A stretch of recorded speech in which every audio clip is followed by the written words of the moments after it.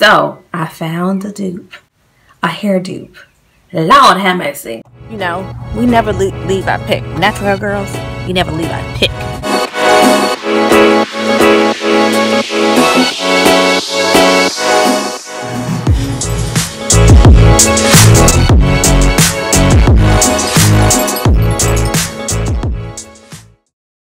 Hi Beauties and Curls, welcome back for another video. I'm so excited because you are here. First of all, my name is MelissaQ if you are new, and if you're an OG, you know I love you guys coming back over and over again. If you could do me a favor, the question of the day is, what is your favorite drugstore leave-in conditioner, and what is your favorite leave-in that's from Sephora or Ulta that's pricey, you know what I mean? And comment and let me know why those are your favorites. But we have a dupes video today. So the question that I got was, girl, I need a inexpensive leave-in conditioner that's gonna give me high quality. Because girl, this is expensive, okay? Let me know, comment down below, let me know if you guys love hair dupes or something that's similar or alternative. If you would love videos like that, definitely comment down below and let me know, because I would love to bring those type of videos to you guys,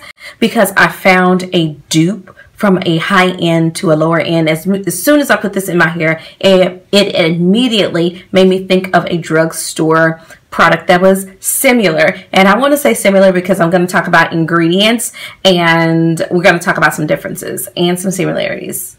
Yeah. So I did get the question in the review, and I'll link it over here just so you guys know about the Diva Curl Leave-In Decadence. I did get the question, girl, this is expensive and my hair needs a lower end. The point is talking, and you know, I need some dollar bills, y'all, to go a little bit on the lower pricey side. Something that I could probably get at the drugstore. And I immediately, when I was putting this on, it reminded me of a drugstore dupe that I also did a review on, you guys, and I will link it over here for you guys to check it out. It was the Garnier Whole Blends Replenishing Leave-In Conditioner. So to the left is the Garnier Whole Blends, and to the right it is the Diva Curl. And even in the consistencies, they're not runny, but they are super moisturizing, and they're both lightweight. So you can tell that even the look of them is very similar. This is a way less expensive than this one. I think you could probably get 4 bottles for this one. 3 to 4 bottles of this one. Don't quote me. This does have 10.2 ounces and this has 8 ounces. That's the first difference, you guys. You get 2.2 ounces of product more in this bottle than you do in this one. So that's the big one. I love the spout. I love the pump. So I love the spouts. You know, these are both good. Both of these are super lightweight, and both of them are very hydrating. Now, in the Diva Curl Leave-In Decadence, you are going to get a higher concentration of coconut oil, and in this one, you are going to get a higher concentration of olive oil. This one, it claims legendary olive, and it has olive leaf extracts, virgin pressed olive oil. So, if you are coconut hair sensitive, you can definitely get this one instead of this one.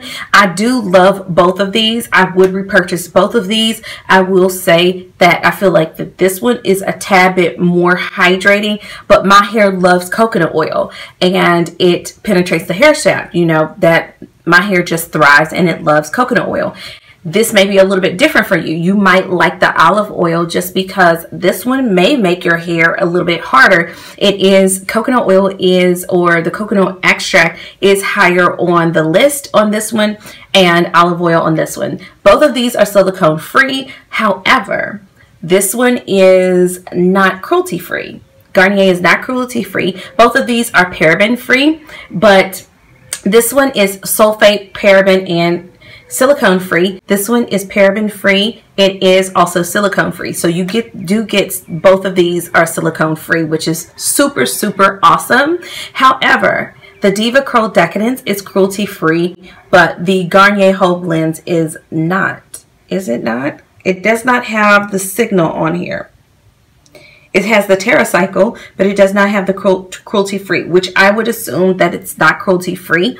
So those are big things here in the beauty industry if you want a cruelty free product. If you want cruelty free, you know, you're going to pay a little bit more and get this one. But I can say this one's a tad bit more hydrating. But then again, my hair loves coconut oil over olive oil, although my hair really did like this one as well. So I just wanted to come, give you a few differences, and also give you a dupe in terms of it being lightweight, it being paraben free, being silicone free, it being this one you do get more product.